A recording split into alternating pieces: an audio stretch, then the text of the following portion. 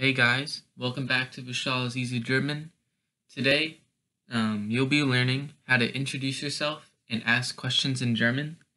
So we'll be covering the basics of how to introduce yourself when talking to someone formally and informally, and when you're asking questions in German.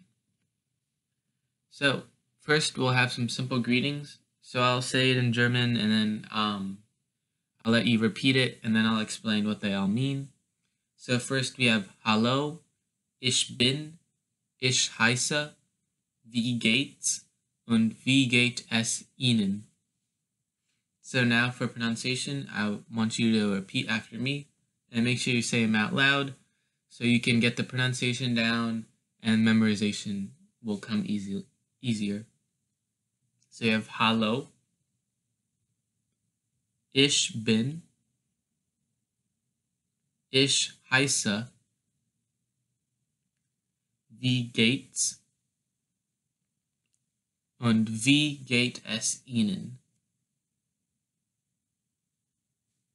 Alright, so the first one is just a simple hello, and it's pretty much the same word except E is switched to an A. So we have hallo, and then the second one is ich bin, and that's when you're saying I am. This is more informal because it's not proper grammar. So you're saying, like, usually you would say that when like if you wanted to say your name.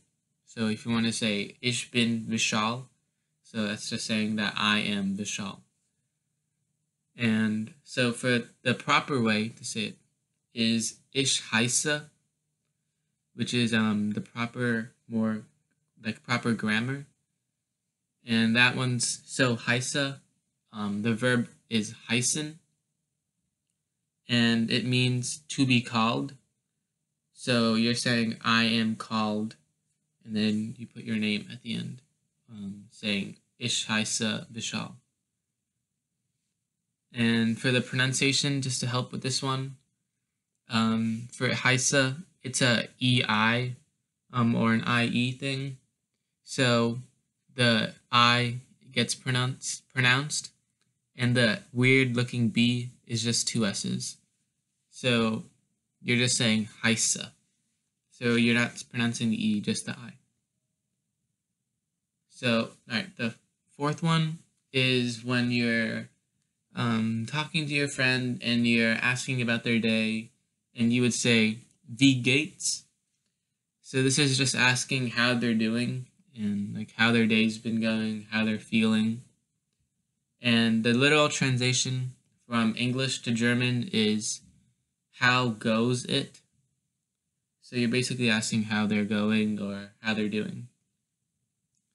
And that one's more informal because that's more like, because it's like a contraction sort of, and so that makes it more informal. And the more formal way is wie geht es Ihnen. The Ihnen part makes it more formal, and as you can see, there's a little difference between the wie geht's part. So for the first one, there's no S at the end after gate. There's just an apostrophe S. So the apostrophe S is basically the S part, the ES part, but it's just like smushed together to make a contraction. So it's that's also another reason why it's more informal. So wie geht's is the same as wie geht es. Alright, so now some ways to say hi. So I'll just say them first. Hallo, guten Tag, guten Morgen, guten Abend, gute Nacht, und was ist los? So I'll just repeat them again, and I want you to repeat them out loud. And all right. So hallo, guten Tag, guten Morgen, guten Abend, gute Nacht, und was ist los? So Hallo, we already covered. That's just hello. Guten Tag means good day. So the word gut means good, and you have to put an ending for on guten because of the conjugation. Because Tag is masculine, noun, so that makes it en at the end. So it's Guten Tag, and then Tag is day. So Guten Morgen is the same thing, but instead of Tag, we have Morgen, which is morning. So it's like if you were waking up and you saw your teacher in the morning. So you'd say Guten Morgen.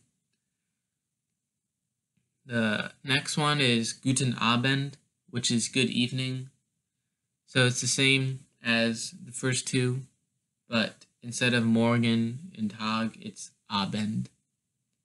So this, the next one is not the same exactly with the conjugation, but it's the same like process. So Nacht is not masculine, but it is feminine. That's why it gets an E at the end. That's why Gute gets an E at the end. So you have Gute Nacht. And that is good night. So Nacht means night. And the last one is the more informal than the first few. And was lost is saying what's up. So was means what, ist is, and then los is like would be up, but like what's up, like what's going on. So V Gates, the way to respond to it is not Ich bin, but it's Mir Gates. So you would say Mir Gates gut or Mir Gates, and then however you're feeling. So as we can see, it's V Gates is how goes it, and then Mir Gates is I'm doing or feeling, but Mir actually means me. So like the literal translation is you're basically saying me goes it, not the Migos, but me and then goes and then it. So that's like the literal translation, but it's always like I instead of me. So for some description words that are useful to know when somebody asks you V Gates. So this would be like how you would describe your day and how you're feeling. So we have gut, wunderbar, so lala, schlecht, nicht gut, traurig, und ausgezeichnet. Alright, so I'll just repeat them again. And I want you to repeat after me. Gut, wunderbar, so lala, schlecht,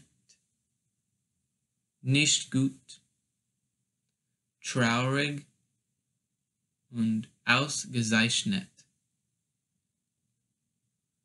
So, gut is the most common one. It's the simplest one and easiest to say. So that's just good. Wunderbar is sort of like wonderful, but instead of an O, it's a U, and they have bar at the end instead of full. So la la is sort of a funny one because it's got the la la at the end. That just means average, like you're doing fine, nothing good, nothing bad. Schlecht is bad, not having a great day. So this would be not something you don't want to be schlecht. Nicht gut is not good. This is sort of the same as schlecht. Traurig means that you're sad. And then the last one is sort of like a fun one to say, not really used that much, but it's ausgezeichnet, and that means you're doing excellent, nothing better, like the best you've ever felt in a long time, just having a great day that day. So how to express how you're feeling. So somebody asks you, wie geht's? You wouldn't say, ich bin gut. You would say, mir geht's gut. And the reason for that is because mir geht's gut is saying that I'm feeling good, but ich bin gut is usually saying that you're good at something, not how you're feeling, but more like skill-wise about something. So you wouldn't want to say ich bin gut. You would, that's sort of like kind of offending a little bit maybe. Well, not offending, but it's not the right proper grammar and not the right word to say. So now for some farewells and ways of saying bye. So we have tschüss, which is bye, auf Wiedersehen, which is bye, and Dankeschön, which is thank you. So I'll just repeat them again. Tschüss, auf Wiedersehen, Dankeschön. So tschüss, it's sort of weird way that it's spelt, but the pronunciation is basically like the T and the S are silent, and you're saying CHU umlaut S. And auf Wiedersehen is sort of a long one. You don't usually, if you wanted to be more formal, you would say the auf part, but you can just usually people just say Wiedersehen if you're being more informal. So basically, you're saying like until like see you again, like until next time, sort of. And then Dankeschön is sort of goodbye. Like if you want to say thank you for someone helping you or something happens. Dankeschön is more formal, but mostly people just say Danke, which is like more commonly used. So now how to ask questions in German. So if somebody asked you in English, did you finish the work? You would say, Machst du die Arbeit? And Arbeit means work. Machst du is did you, or yeah, did you? And then Arbeit is a feminine noun. So the rule, as you can see, all you have to do is flip the verb and the subject to change the sentence into a question. So normally you have the subject first, and if you are saying you did the homework, you would say du machst die Arbeit.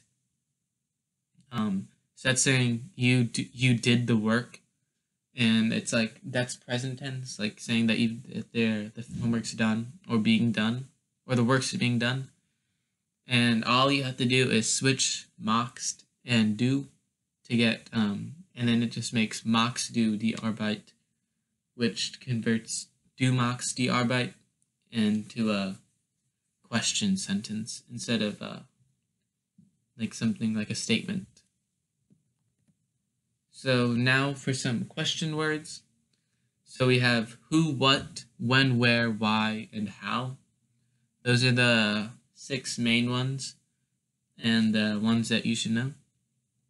So we have wer, was, wann, wo, warum, and wie. Just like in English, most of them end with W, but in German, all of them end in W, which is easy to remember, to know the first letter at least. So I'll just repeat them again, and I want you to say them out loud. So we have wer, was, wann, wo, warum, and wie. So wer, usually, well, in German, usually W's are pronounced with sort of like a V sound. So you're not saying where, but you're saying wer. So like sort of like a V instead of a W. So yeah, wer, was, wann is sort of a cognate with when, so they sort of sound like the same. And wo and wer, wer sounds like where, but it's really who. And then wo sounds like who, but it's really where. So if you know that wer is wo, then you know that it sounds like who, which means that ver sounds like where, which means that vo sounds like ver. So sort of like a trick, not really. And then varum, and the last one is v. So you're just pronouncing the e for that one and like a v, so like a ve. So you just say v. So the uses, if you were asking someone questions, you would say was machst du? So that's saying what are you doing? Wer bist du? Wen magst du? Wo magst du? Warum magst du? Wie magst du? So you're saying who are you? When are you doing something? Wo magst du is where are you, or where are you doing? Warum magst du is why are you doing? And then wie magst du is how are you doing? So those are like the simple uses and like which way, like how you would use them. And as you can see, the verb and the subject are switched, but magst and bist are not in first, which because you always put the question words in the beginning. So the verb always has to be in second position, but it's usually not always the second word. So if you want to say, at what time did you do the work, you would say wie viel Uhr, which is at what time. And that's like 4 words right there, which automatically makes magst. So wie viel Uhr is like its own like sort of like its own thing. It's like by itself. So that's one, like basically like one word. And then magst has to be the next one after wie viel Uhr, because that's the rule. It always has to be in second position. So wie viel Uhr magst du die Arbeit? And the subject and verb are always right next to each other, no matter what is going on in the sentence. The verb and subject will always be next to each other. All right, so remember that the verb doesn't always have to be the second word, but it is in the second position. So here are some questions you can ask someone when you're meeting them or seeing someone for meeting up with your friends. If you want to say, what are you drinking? You would say, was trinkst du? What are you doing? Was magst du? How old are you? Wie alt bist du? Where are you going? Wo geht's du? Trinken is the verb is drink, to drink, and it's a regular verb, and the stem or the full verb is trinken. So that, and then was magst du? What are you doing? Wie alt bist du? Alt is it means old or like age. So wie alt is the first part, and then the second position is bist, which is the verb, making bist in second position. Wo geht's du? Where are you going? The irregular verb gehen, to go, and that one is also in second position. So here's a short, quick dialogue when maybe meeting someone and asking them a question. So you'll go, hello. So all right. So I'll be reading the black, and I want you to read out the red.